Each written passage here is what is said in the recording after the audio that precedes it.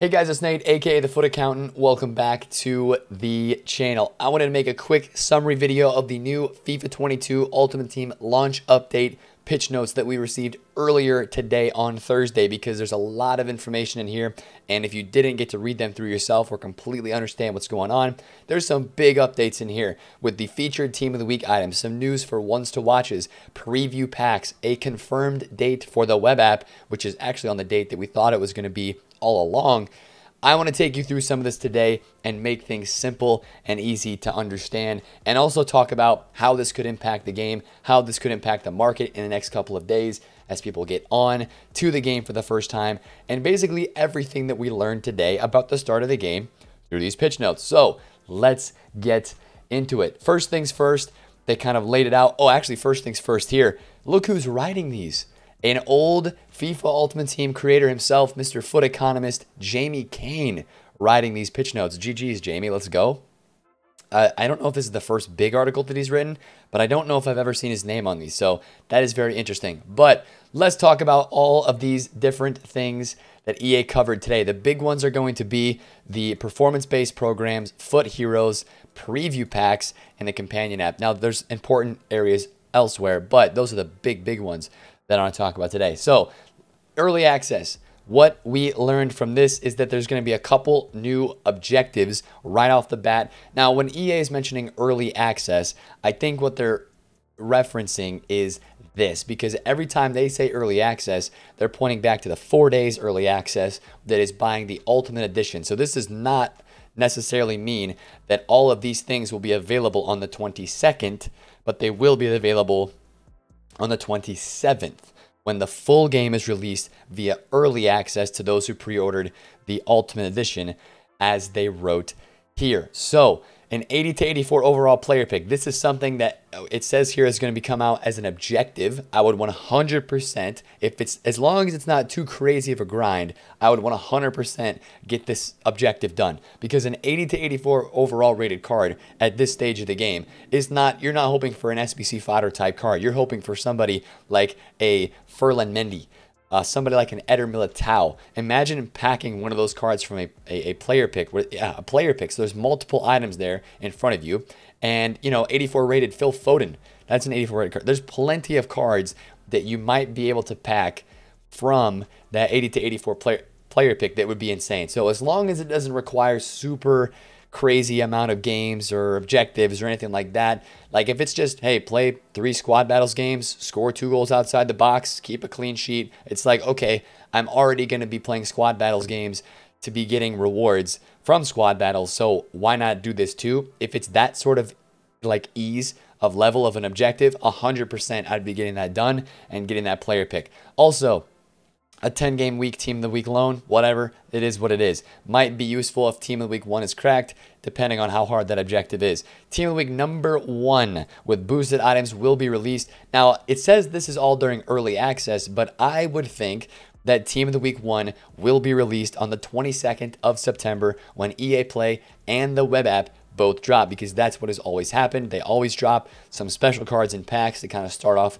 the Team of the Week cycle. So this weekend is a big weekend for games, because that would mean the players that perform well this weekend would be ones that are getting their informs next Wednesday with the start of FIFA 22. So make sure you keep an eye on that. Also, featured Team of the Week item. That's one of the big things we're going to talk about in a second. So next thing is a limited time early access foot friendly, where you can compete for pack rewards. Again, all depends on the pack rewards. Are they good packs for this level of the game? Don't expect 50K, 100K packs, but potentially, some tradable packs. Even if it's like a 15K pack tradable, that might be pretty decent. So just putting that out there as well. Let's go on to ones to watch, because there's some interesting things as a part of the ones to watch promo. As you guys know, a crazy transfer window this summer, and EA is doing something to, I guess, recognize that as a part of their ones to watch promo. So we're going to start here first.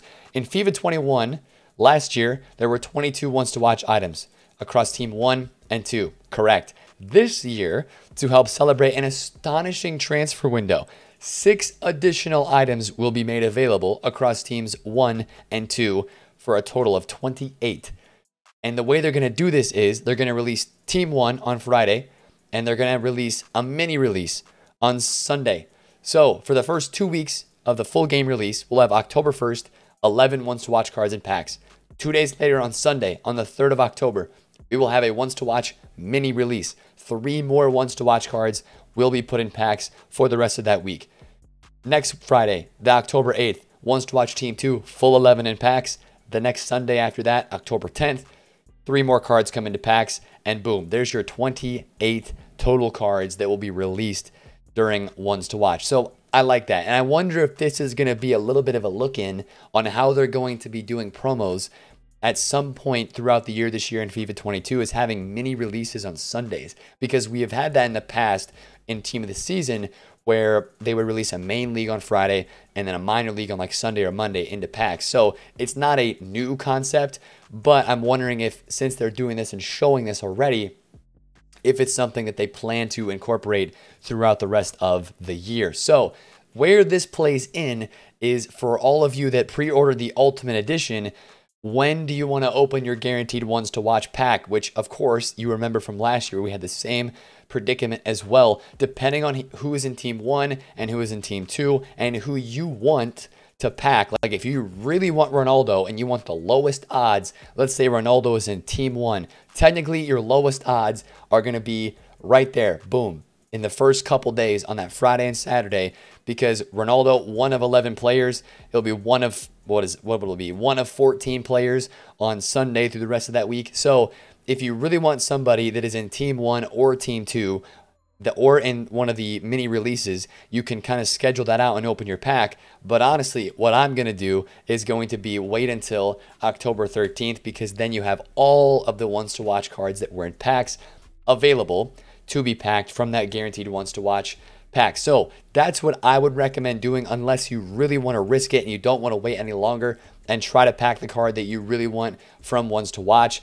One thing I will say is it's really hard to pack insane stuff from these ones to watch packs. So many people last year where I got Ziyech and I felt like I was in the 1% of the 1% of the people that opened up guaranteed ones to watch packs. And Ziyech was like not the best ones to watch. He was decent, but nowhere near the best. These ones to watch packs are never really that good. And also, why not wait, right? Even if you really want Ronaldo or Messi, why not wait and have a shot at both instead of just one? Because I would imagine that they both would not be released in the same team. That's just my hunch. But that way EA could headline 2 different teams, one with Ronaldo, one with Messi. That's just kind of my thoughts on how they would do it. But it's not like there's foot champs going on. The only time you would miss maybe is maybe playing some rivals games, getting into the Foot Champions playoff, because I don't believe that Foot Champs will be up and running by October 13th. So it's not like you're going to be missing out getting the best rewards possible with your ones to watch card. That probably is just going to be like an 80 rated somebody from somewhere. Anyway, so that's why my preference for me and for maybe a lot of you guys would be to be waiting until that October 13th period, but that's just my opinion. Also with ones to watch, we knew about this already, but the wins to watch upgrade. So starting from October 1st, none of the games from now until October 1st technically matter for this, but from October 1st and onwards, the next 10 domestic league games for each of the ones to watch cards, if their club wins 5 of those 10, they get an additional +1. So, of course, all the PSG guys, like the Messi, Wijnaldum, and Hakimi, everybody will be watching those for that potential +1, because they would expect them to win at least 5 games out of their next 10 league games. So, just some new notes there from ones to watch. Now, this is a big one. Performance-based programs, and specifically the featured team of the week. Now, last year in FIFA 21, they had these things called meaningful moments. We never really felt like we got a good explanation of what it was, and they never really came out and showed us, hey, we're using the meaningful moments thing that we talked about in these pitch notes on upgrading this card right here. But this year, what they're doing is they're saying they're doing something different about team of the week, which is huge. And also, the way they're wording this means there's more to come. They use the words "stay tuned." Stay tuned for more down here at the bottom. That always leaves us scratching our heads like, what could be coming next? So, introducing featured team of the week. That is the first performance-based program new upgrade that they are debuting to us today. Featured team of the week items. Basically, featured Team League items will be given a larger boost, increasing their appeal in squad building. Because up here in this paragraph, they talk about how people are saying informs just fell behind the power curve in the game, which is very, very true. After the first couple weeks, maybe the first couple months, informs just kind of tailed off, especially some of the lower tier ones, right? So this is how they're trying to combat that. So from each team of the week, they're going to select a team of the week player each week, and instead of a standard boost, they're going to give them a larger boost, which basically, from looking at this picture, means a double boost. Now, the only requirements for these cards that will be in team of the week is it has to be 80 rated or below, and they cannot have a once to watch card or road to the final or any sort of live item. So at the start, team of the week 1, team of the week 2, before there's any live cards out, it's just got to be an 80 rated base card or below. They have to have a good performance, right? And how are these being chosen? Well, that's the only caveat. EA is choosing these themselves. But showing this graphic here, which I'm going to zoom in on in a second, you can see that they're choosing a pretty big name player. Wow, really quality graphic here, EA Sports. GG's. They chose Jude Bellingham as their, I guess, poster boy example for this. So let's say Bellingham has a good game, which he did earlier this week in Champions League. Champions League, don't get informs, but just use the analogy here for a second. Bellingham has a great game on the weekend, right? Scores a goal, assists a goal, boom. Dortmund win. Instead of going from a 79 to an 82 with an inform, if EA chose him to be a featured team of the week boost, he would get a double boost and go from an 82 then to an 84. So basically the way you can think about it is this 79 Bellingham would get an 84 rated inform instead of an 82. It's not like he'll get two informs and have two different cards on the market. It will just be the featured team of the week boost. This would be his normal card, but because EA is going to feature him, he's going to get this boost, and all the featured team of the week cards will get this little star right above the rating. So that is how those featured team of the week boosts are going to work. Again, the caveat to this is 80 rated or below. So let's look back last year into FIFA 21 and look at some of the team of the weeks, team of the week 1 and team of the week 2, and look at how many options we had to get featured informs. Renato Sanchez. This card, Renato Sanchez, last year was 78 rated. So that means that this 82 rated inform Renato Sanchez this year could be an 84 if EA would have chosen him to be a featured team of the week boosted card. How nuts would that have been to start off with an 84 Renato, then have this one be like an 86? Like, it would have been crazy to have an 84 Renato with how OP he ended up being last year. Another great card that could have been upgraded further, Ollie Watkins, 76 rated card that would have been an 84 with his first inform last year with a secondary featured team of the week boost. Team of the week 1 last year was Ansu Fati. I know a lot of you guys remember this card. He was really OP. A lot of people like to use him. This card would have been an 84. Imagine the boost on this, another +3, the stats that this card would have had. That is where the hype for this featured team of the week upgrade comes in. I think it's really going to be at the peak hype level in the first 2 weeks. Team of the week 1, 2, 3, and 4 probably are going to be the biggest weeks for these featured team of the week boosts until we start getting more promos and more cards that kind of make these other informs not as good as before. But still, I like this because there's huge potential here. All we're relying on is EA to pick a good card, right? I hope EA picks a good card every single week. And why wouldn't they, right? I mean, there's no reason for them to pick somebody. Like, if you look at Team of the Week 2 from last year, like, there's no shot that they're going to pick Geikowitz. There's no shot they're going to pick Angel, to be completely honest. Like, why would they pick somebody like that when they could pick a Watkins or a Renato Sanchez or, you know, somebody like that? Even St. Max last year was an 80 rated card. He could have had an 85 rated boost if they would have chosen him week 1 or week 2. So the potential is there for these cards. Now, I think that this featured team of the week boost might not stay forever because it also says featured team of the week items are just one of the ways we hope to refresh performance-based programs. Stay tuned for more. So we will see what they have to say about that. But that's, I would say, the biggest thing. That's the biggest thing that we learned from the pitch notes yesterday. Love that. Love that big time. Now, moving on to Foot Heroes, because this is big as well. All Foot Heroes will be available in Foot, starting with the worldwide launch on October 1st. Claps to EA Sports, because we were worried these were not going to come out until December. Big dub. They're going to be released from the start date. These are, to me, these are going to act a lot like icons, especially the ones like Di Natale and Ginola, the ones that are very... Adeyemi, I think, is he one of the... I forget what the guy's name is. The African player. Is it Ghana or something like that? I forget his name. Maybe I should look at the list because I remember this guy's card and I want to look him up because he's insane. But all of these cards are going to be... No, Abedi? I can't speak, bro. Abedi Pele. That's the one, not Adeyemi. That's a totally different player. Abedi Pele from League One, right? There's a lot of hype with some of these heroes, and the fact that they're going to be released day one is fantastic. Love that. Also, what it shows in here is there may be additional versions made available as part of select promos in FIFA 22.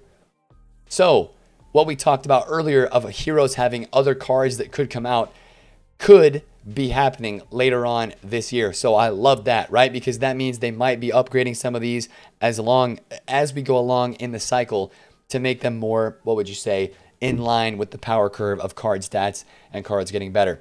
Big fan of that. GG's EA Sports. I kind of wish they'd be available on launch day, not on October 1st, but it is what it is. So, icons. Obviously, we've got Cafu, Casillas, and Van Persie already revealed. Now, the fourth icon, I can tell you right now, it is known to be Wayne Rooney. It is going to be Wayne Rooney, probably announced in the next 2 to 3 weeks. Coming soon, they say. I would even say it's probably next week. They're going to reveal Rooney here. But that is the card they will be releasing. They confirmed icon swaps and icon SBCs again. And they also confirmed that base and mid versions will be available from FUT from launch. So basically from the web app start and from the EA Play start, the base and mid versions of icons will be in packs, and they're going to give us more information probably in a further pitch notes article about icon program later this year. So they told us the basics. Base and mids are in packs. There's going to be SBCs. There's going to be swaps again. GG's. All right. And Wayne Rooney's going to be announced soon. That's the other thing with icons. So this is another big one. Preview packs, because we haven't heard anything about preview packs, no confirmation. We saw them in the beta, we heard about them, and we came to kind of like them in FIFA 21 at the end of the year. But big specific news, and I'm going to spend a little bit of time talking about this. Preview packs are going to be in the store every single day like they were in FIFA 21. 2 packs though, only 2 packs to start off with. The premium silver pack and the premium gold pack. So 7.5k packs, that's the biggest one here. There's going to be a version that is previewable and non-previewable. So all the standard packs that we're used to, right? The bronze, silver, and gold packs, only 2 are going to be previewable. And they'll have preview versions and non-preview versions. But what that means is you'll be able to preview a 7.5k pack every day. Every single day, you're going to be able to preview a 7.5k pack, and I would imagine that this is going to start when you literally on day 1, which means that there's going to be more supply of cards on the market from the beginning of the game this year than we have ever had before, because everybody's going to be able to open 1 pack every day, and guess what's going to come out of those packs? A lot of lower rated players. Some people aren't ever going to buy some of these previews because they won't be good, but you're going to have a chance every day. And what's going to happen? There's just going to be more supply on the market, especially of lower tier cards. I think you're going to see prices drop off faster this year, especially when we get into the full stage of the game, the October 1st timeframe, when everybody gets on the game and can preview that pack on that day. It's going to be a lot of supply. It is. It's going to be very interesting to see how this plays out and how it works. And we're going to make some specific videos on the market side of this and talking about that in the next week still. But it was nice to get confirmation today that preview packs are in 22 and that they're going to start off with a 7.5k preview pack every single day. Also for silvers, right? A premium silver pack every single day. I mean, shoot. That's going to bring a lot of silver supply to the market for you guys that are going to be trading like myself with some of these silver cards that are going to be needed for not League SBCs, but the early advanced SBCs. That's going to be 12 silver items, 3 rare, with the players being 65 to 74 rated from this premium silver pack, right? It's going to be the same pack in FIFA 22. That's very interesting. So preview packs, again, we'll see how that all plays out, and we'll continue to talk about it. But it is nice to know that that is confirmed. That's going to impact the market big time. EA Play member benefits, I'm not even going to read about that. Just cancel your EA Play after the 10 hours. It's not worth the monthly Foot Stadium customization items that you could get, unless you want, you do get a seasonal boost on XP. If you're really trying to get to level 30 every month, maybe it's worth it for you. So go look that up if you think you're going to be interested in that. But I'm not going to talk about it much today. Foot preseason rewards will be available by the 12th of October. I think these are going to come out before the 12th of October. I expect like the 1st of October, the full release date is when I expect these preseason rewards to be released. I doubt it'll be on the 12th. This does not mean they will be released on the 12th. It means they will be released before then, but the 12th is like their last chance date for EA to get them out to you. So if you did any of those player picks, the starter packs, the nation packs, the league packs, those will be out pretty soon. I think it'll be out on the full release date. That's my opinion. Again, a confirmed date for the web app, launching web September 22nd and mobile a day later on September 23rd. One quick tip, make sure you get on the mobile app every single day. Usually at the start of the game, they give out small coin boosts or very small packs as an engagement reward right away for logging in. So also see this, the latest you'll be able to use the Foot Companion app without logging into the full game is October 17th. So you can start your club on the companion app, but if you don't log into the full game by October 17th, then it sounds like you can't continue to use the companion app or the web app. So if that applies to you, there's that. And that basically, boys, is the entirety of the pitch notes today that I wanted to talk about. I know there's a lot in here. I think EA actually saved some information. They didn't go into grand detail about icons. They could have went into more detail about what other upgrades are going to do this year. They could have went into more detail about Foot Heroes and preview packs, to be honest, but I'm glad they didn't, because I think this is a good starter piece. And then I like what they're doing here and saying that they're going to be releasing more information, especially on icons. That deserves its own kind of pitch notes article, in my opinion. So we'll see what other information we get along those lines, but I wanted to get this video out to you today to talk about the brand new pitch notes and everything big that we learned from it. If you enjoyed this video, smash thumbs up on it, comment down below if you have questions, and of course, subscribe if you're new. It's been Nate, the Foot Accountant. I will catch you guys later. Peace out.